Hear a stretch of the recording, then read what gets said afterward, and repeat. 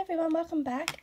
I entered in a unusual flower swap through Country Creational Swaps on Facebook, and our challenge was to make, for as many people that entered, so say 12 people entered, you'd make 12 flowers, but they weren't your typical flower that you make.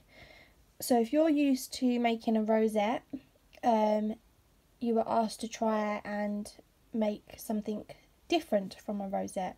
If you're used to making rolled roses, maybe you would go and try maybe a fabric one like this, or crochet a flower.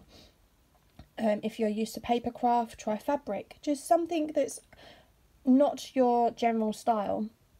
And just look at the beautiful flowers that have come through. Absolutely gorgeous. So I have this one here, which is blues and pinks, and it's all beautifully done with that and that's from the lovely Dee Dee, and Dee Dee's in the States. Look at this, and it's got a little pearlized button on there, and every piece is folded down, and instead of it being all 3D, she's made it all completely flat. It's absolutely beautiful.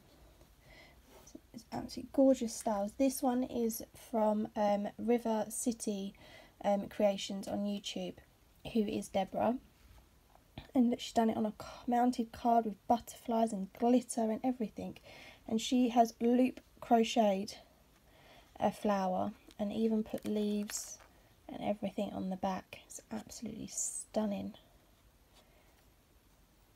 So everyone really pushed themselves to make a flower that they're not used to making, and then we just put a little tag so we knew who everyone made.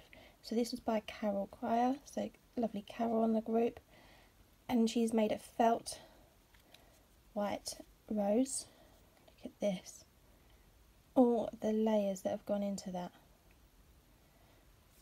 And then Colette has made a crocheted flower. Just look at this. I love the colour of the wall. Look at this. All the orange in it.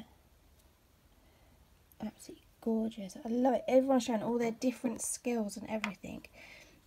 I've got a gorgeous pink one down here made by Angie, which is Angie Paisley on YouTube.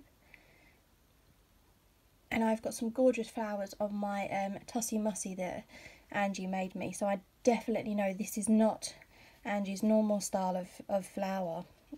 Look at that, it's beautiful. All the little gathered petals all put in together. And then this one is handmade by Pauline Mills. I'm even loving the tags, ladies. You really done beautiful tags and everything. Look, there's beads in the middle, and then she's got the yellow onto an applique. Ooh.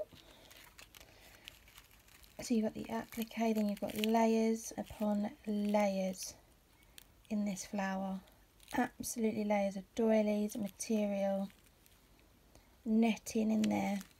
It's absolutely gorgeous.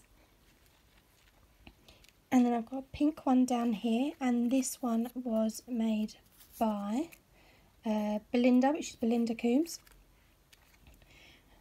And look at this, it's just so dainty. Such a fragile one, look at that. It's got the applique in the middle and the row, little pearl on the front. It's just all gathered in and ruffled.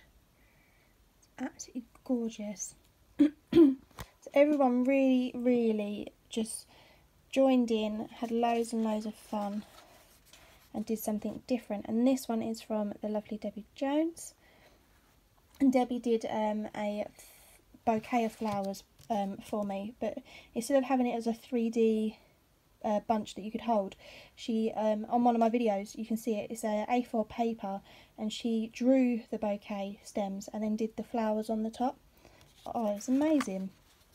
And just look at the work that's gone into this. All the little beads in the middle and the leaves. She's even inked the card, everything. Absolutely stunning. So it just gives us some inspiration on different types of flowers that we can make in different fabrics, and different techniques that we can use of gathering, layering, using wool, using felt, using lace, using fabrics, how to display our flowers when we're sending them to each other. It's just been really fun challenge to do, and yeah, massive thank you to everyone that took part, because this is like, it's amazing when you get a parcel like this in the post.